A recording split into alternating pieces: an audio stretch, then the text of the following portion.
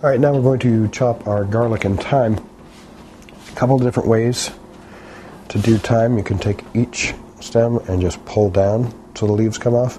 Again, with anything that's on a stem that's a fresh herb, it's going to be fairly strong from here up, but then weaker at the top. So you can pull like that if you'd like. Some people like to grab a couple and just rub it until they come off. I think if you have a sharp enough knife, you can just cut the whole thing.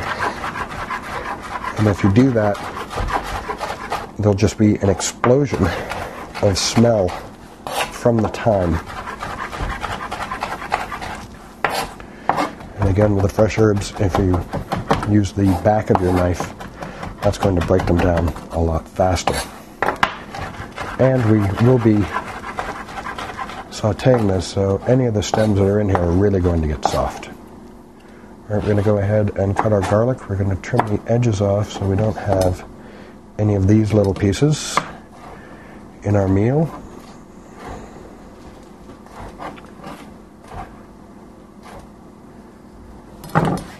And then we're going to go ahead and mince each clove of garlic just like we did for our rice.